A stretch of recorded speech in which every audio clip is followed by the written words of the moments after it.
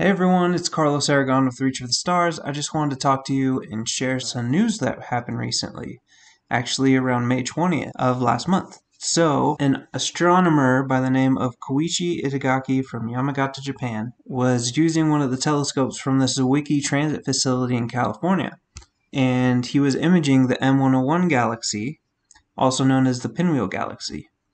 Now, he saw something that intrigued him because it wasn't there before, but he saw that there was a bright spot that was appearing, and he sent it off to NASA or wherever you sent your discoveries off to get verified, and it was confirmed the next day. This dude discovered a supernova.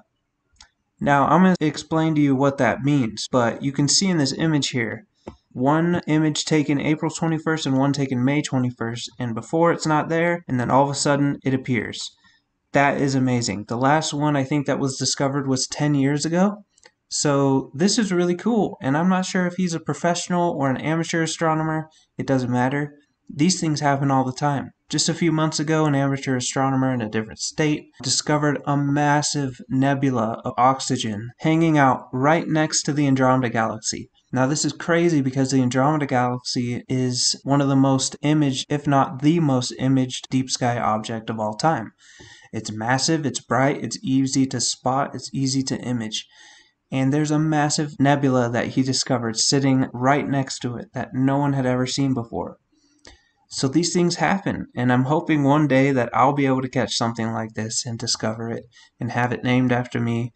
I'm not sure why this one's called SN 2023 IXF. SN for supernova, then the year, and then the last name or initials or something. Anyways, these things happen. But I heard of the news, and so I went out into the backyard with our little imaging telescope, pointed it up to M101, and I wanted to see if I could see this supernova because they don't last long, a few weeks to a month.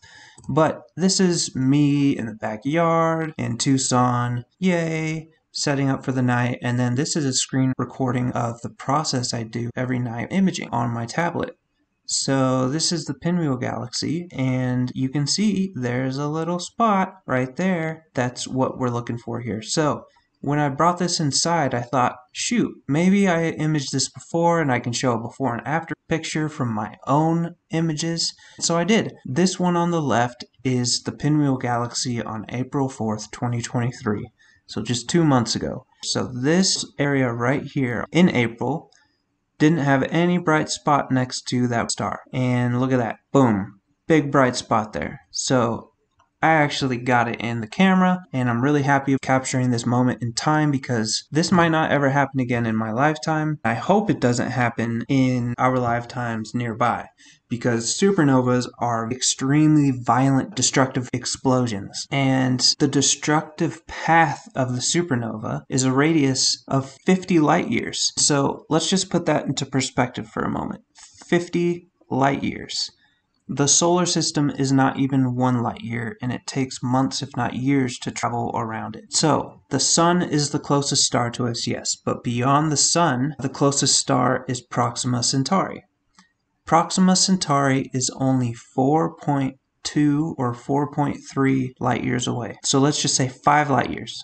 If we used right now, the current fastest man-made object that we have ever built to jump on and launch to Proxima Centauri, 5 light years away, it would take 75,000 years to reach Proxima Centauri at just 4 light years. 75,000 human life years to reach.